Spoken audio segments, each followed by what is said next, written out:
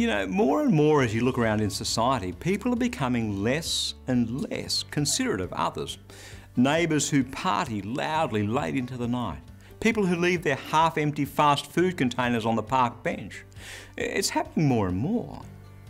Hi, I'm Bernie Diamond and welcome again to Fresh. There's nothing worse than when someone treads on your toes, as the saying goes. You know, they get in your space, they tread on your emotions or your aspirations or your sense of dignity. And what you end up feeling is something between discomfort, anger, and fear. And that's why boundaries are so important. These days, we seem to live in a world of anything goes. The more affluent we become, the less dependent we become on one another, right? So it doesn't matter so much anymore whose toes you tread on.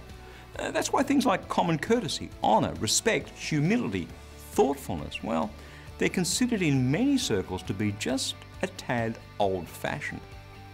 But let me ask you, do you like hanging around people who are courteous? Do you like being with those who honour and respect you, those who humble themselves? Sure you do. We all do. So what is it again exactly that makes us think that those things are old-fashioned? In fact, they're amongst the most important boundaries that we can set in our lives. Here they are again in case you missed them. Courtesy, honour, respect, and humility. They've been handed down from generation to generation. I remember my dad drumming them into me, a process that oftentimes wasn't all that comfortable.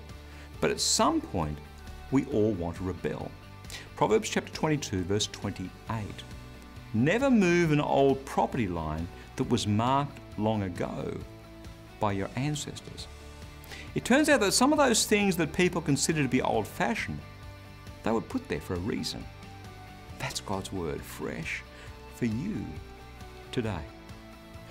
A great little reminder, that one, isn't it? Don't discard the powerful lessons that have been handed down through the generations.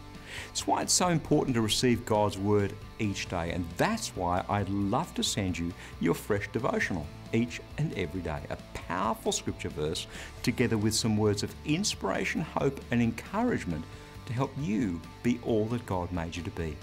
It's completely free. Just stop by at christianityworks.com for instant access. That web address again is christianityworks.com.